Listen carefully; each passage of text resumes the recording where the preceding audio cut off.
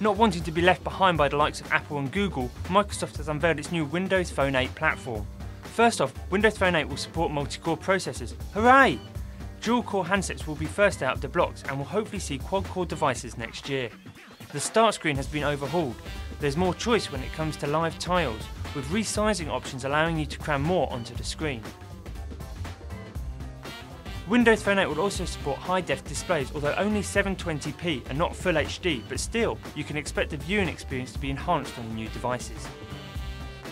There's more too, with NFC included, along with Microsoft Wallet, allowing you to make payments with a tap.